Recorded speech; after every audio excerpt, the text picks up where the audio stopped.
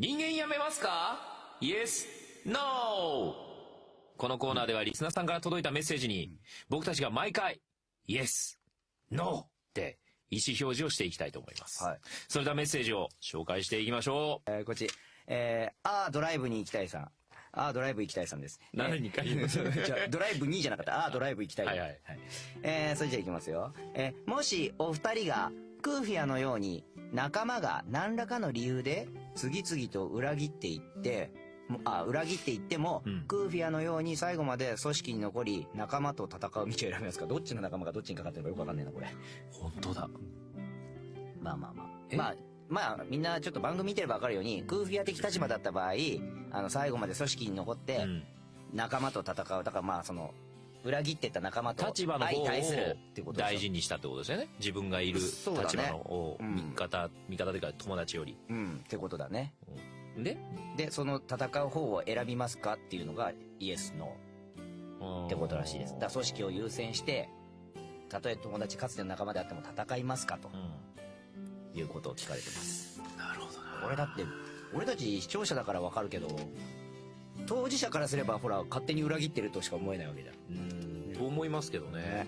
そんな中でですけど自分がどっちを信じているかだろうけど。そうだよね。じゃあちょっと考えてみよう。シグマセブンをどんどんいろんなやつがやめていくんだよ。じゃあ自分はシグマを一緒に辞めるか、シグマ残って戦うか。そういうことだよ。そう。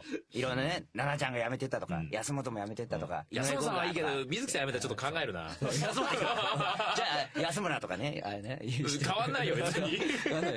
じゃあ、牧大輔さんが辞めてったとかね。若本さんが辞めてったりとかね。久保田さんが辞めてったりとかね。そこが辞めると絶対問題があると思う。あれなんかやらかしてんじゃねえかと思う。株主がもう愕然とすると思うよ、みんな。役員たちが。そうですよね。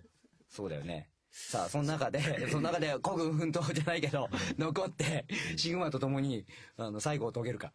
イエスだとな。イエスの場合は、だから、残って、向こうに行った人とも戦いますっていう。ノーは自分もちょっと。そうそう。イエスはクーフィアと同じ道。ノーはそうではない。なるほどね。さあ、はい。よろしいですか？はい。中村さん。はい。それでは行きます。せーの。イエス！分かれたノー分かれましたね。中村さん、ノーですか？そうですね。僕は、つまり、じゃあ、裏切ったハーノインとか、安本とか、安村とか、シグマに帰ると、水木奈々とか。でもね、そういうことじゃないんですけど、なんかね、戦うというよりは話を聞くかなって思いました。仲いい人とかだったら。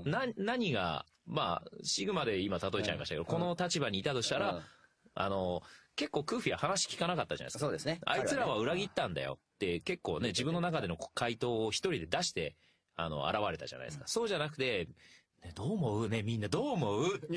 みんなにね、ちゃんと。聞くのね。そう。なるほど。ハノイとか何なんだと思う？なんでちょっとおねえみたいになってんだよ。キャラが。おかしいでしょ。聞いてから判断だから判断するかなっていう。アドライもね、だって戦いながらクーフェにずっと語りかけてたんだけどね。聞かなかったもんね。なんか戦闘に特化しちゃったじゃん。そうなんですよね。戦える方に喜びを見出しちゃったから。そうなんですよね。ね。確かに。さあ、吉野さんは。僕はイエスだから戦うって方ですね。まあ、どっちでもいいんだけど、まあ、裏切り、まあ一応裏切った、組織を裏切ったんだったら、もう徹底して潰してやるぞっていう姿勢ですよ。単純に。もうよくわかんないけど、お前もうじゃあもうダメみたいな。なるほどね。そう。わかりやすいから。なるほどね。それでいいかなと。そのね、考え方もね、わかるんですよ。自分で選んだ組織だから、その組織を選ぶときに、自分がそこを信じれるかどうかぐらいは考えて入ってるだろうね。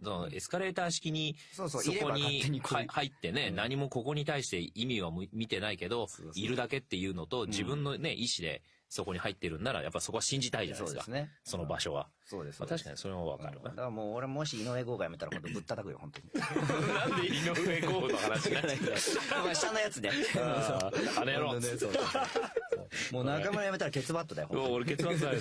お金。わかりました。さあ、ということでしたが。皆さん理解できましたか？メッセージありがとうございました。